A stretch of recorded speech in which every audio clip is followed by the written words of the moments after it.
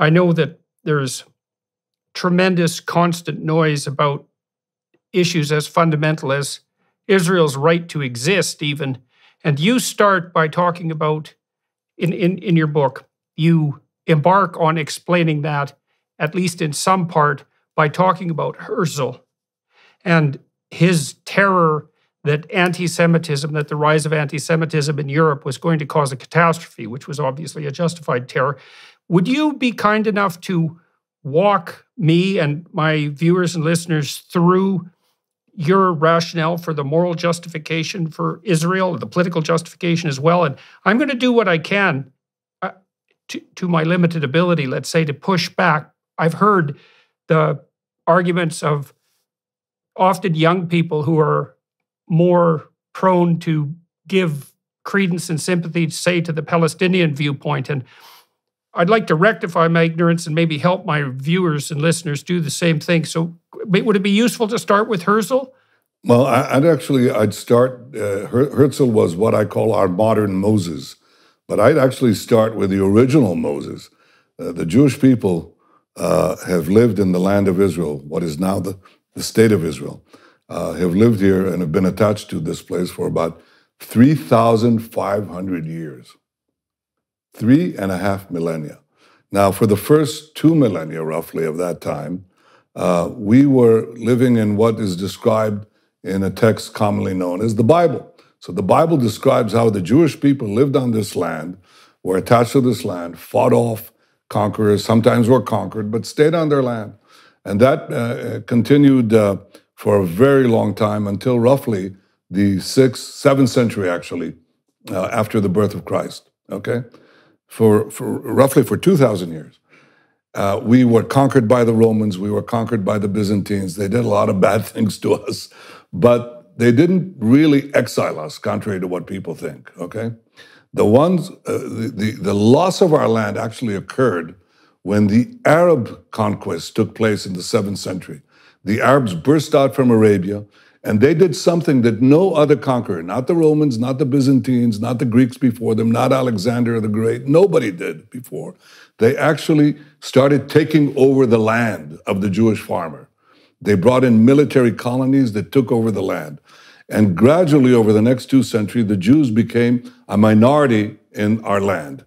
So it is under the Arab conquest that the Jews lost their homeland. The Arabs were the colonials. The Jews were the natives dispossessed. Well, that happens in history. The Jews were dispossessed. We were flung to the far corners of the earth, suffered unimaginable suffering because we had no homeland. But we didn't disappear, and we never gave up the dream of coming back to our ancestral homeland. So generation after generation, the Jews could be in Warsaw, they could be in Yemen, they could be in China. And they said, next year in Jerusalem, we'll come back next year in Jerusalem.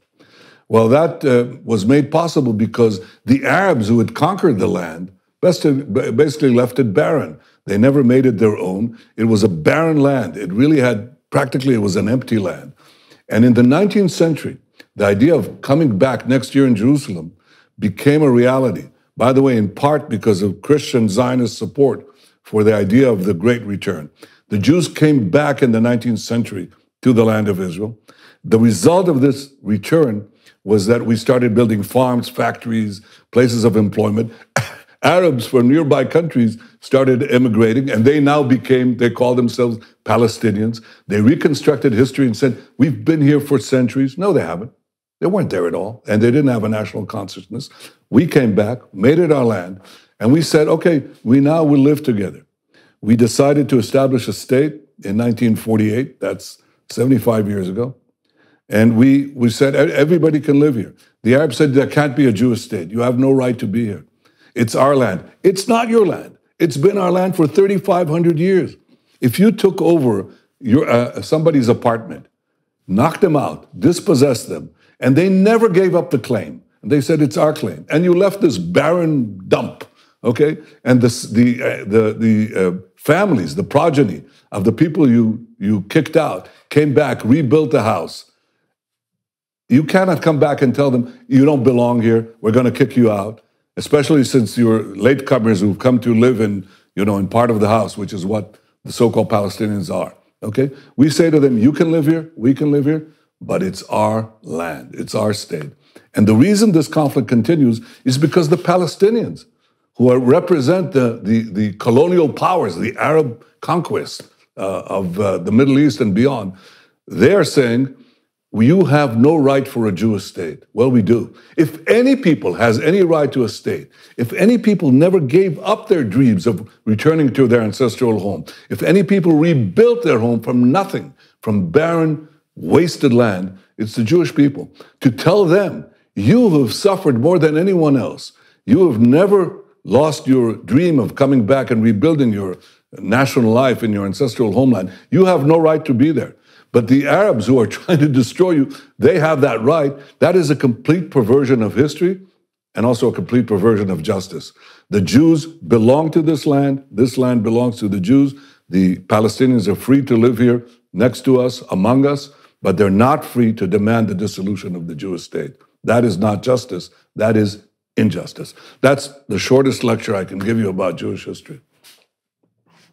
So why do you think the claim that the Palestinians were somehow there in Israel first and have been displaced in a colonial occupation, let's say, by the Jews, why do you think that idea has gained such cachet, not least in the West? Because of ignorance? I mean, what do you mean they were here first? Well, you know, you're familiar with the story of Jesus, right? Jesus was a Jewish rabbi living 2,000 years ago. He was a rabbi from the Galilee, okay? He came to Jerusalem, he turned the money tables of the tables of the money changers on the Temple Mount. Where did that happen? Did it happen in Tibet? It happened here. Jerusalem was our capital. King David made it our capital 3,000 years ago. So the Jews are here. To try to say that they weren't here and that the Palestinians were here thousands of years ago is ridiculous. Anybody who can, you can actually Google this and find out how absurd this thing is. So as far as reinventing ancient history, that is unpardonable, because anybody can find out and understand that the Jews were here for thousands of years, the Palestinians weren't here. As far as modern times are concerned, what the Palestinians have said is, and I write this in my book, and I show it because it's so comical. What they say is, we were here, Palestine was a verdant land in the 19th century, teeming with the Palestinians, until the Jews came in, took it over and threw it out. Okay, well, that's what Arafat effectively said in his infamous speech in the United Nations, blaming Zionism, equating Zionism with racism. Well, there's only one problem with that. He said that the Jewish invasion of this verdant Palestinian homeland happened in 1881, okay? The problem with that is that 12 years before, a famous visitor, among hundreds of visitors, named Mark Twain, visited the Holy Land. And he describes a totally different picture. He describes Palestine, I'm quoting him, is a vast wasteland. He said, only imagination can grace this barren land with the pomp of circumstance and life. It's just, he said, we traveled for a whole day. We didn't see, in the Galilee, we didn't see a human being, one single human being. He said, Jerusalem sits in sackcloth and ashes. And as he was saying that, it's the Jewish return that began building the land. Well, perhaps one could argue, it's obvious that Mark Twain was not in the service of the Jewish state because it didn't exist. He wasn't in the service of the Jewish lobby because there wasn't any Jewish lobby. He was just reporting what was there. Could there possibly have been a tremendous influx of Palestinians between 1869 and 1881, the year that Arafat says the Jewish invasion began and destroyed the Palestinian paradise? Well, alas, no. Because in the year 1881, another famous visitor visits Israel, and he visits this land, and he writes also his memoirs, okay? His name was Arthur Penrhyn Stanley. He was a very famous courtier of Queen Victoria's court, okay? And he came here on a special visit. And he says, I look south and I look north. He says, I'm in Judea, and I see nothing. He says, a barren expanse. And they both express Both Twain and Arthur Penryn Stanley say the same thing. When, oh, when will the Jews come back and bring this land to life? And the answer is right then. We came back, brought it back to life. There were Arabs living here, but it was, as I say, a barren wasteland.